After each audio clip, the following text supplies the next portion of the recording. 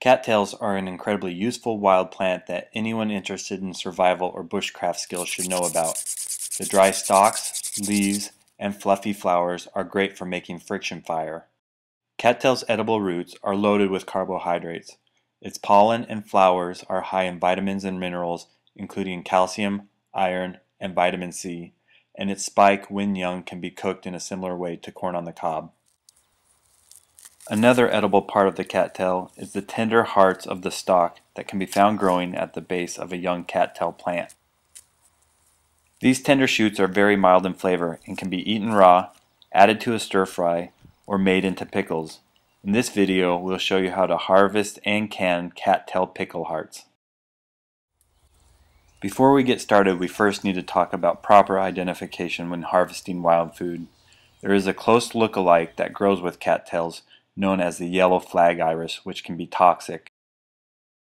The leaves of the yellow flag iris are flatter and more lens-shaped in their cross-section, where the cattail is more round or oval-shaped. Whenever you're out foraging for cattails as a wild food, make sure you're not accidentally harvesting the toxic yellow flag iris.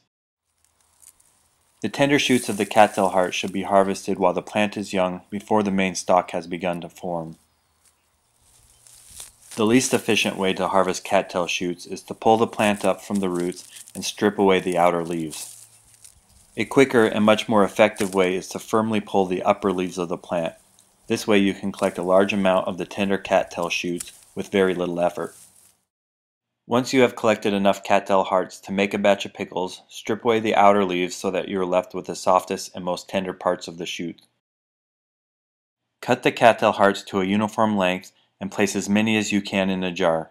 By packing them tightly, you can prevent them from floating out when you pour in your brine. The next step is to add your favorite blend of pickling spices.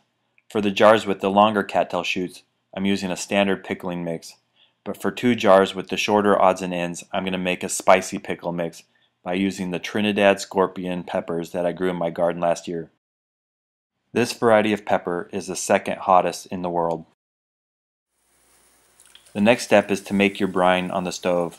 This brine consists of 3 cups of water, 2 3/4 cup of vinegar, and 1/4 cup of non-iodized salt. Stir the heated brine until the salt is completely dissolved, and then add the brine to your jars of cattail pickles. The next step is to wipe away any debris from the rim of your canning jar, and then secure a sanitized canning lid using a ring.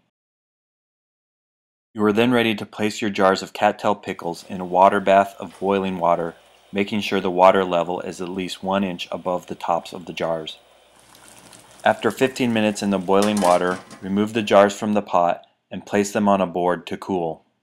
After a while, you'll hear a popping noise, which indicates the seal on the jars has formed.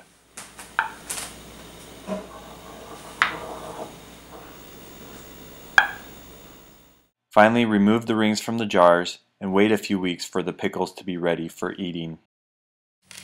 So the pickles have been canned for a few weeks, so it's time to give them a taste.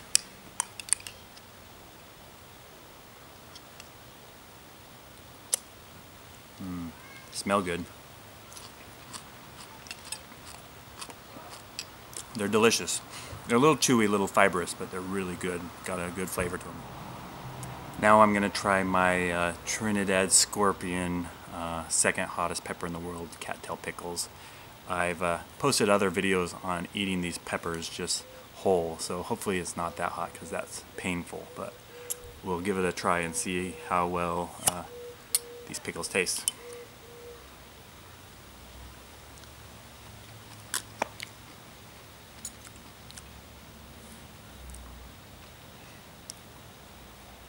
So they're really spicy, but not painful spicy. They're just they bring a lot of flavor and it builds. I need another one. Not too bad. It's way spicier than most people would like, but brings a lot of flavor. Here's that Trinidad scorpion pepper in there.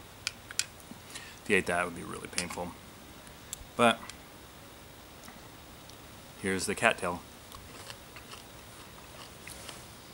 Perfect for a bland meal, getting some flavor in there. It's spicy, but you can handle it. It's not too bad.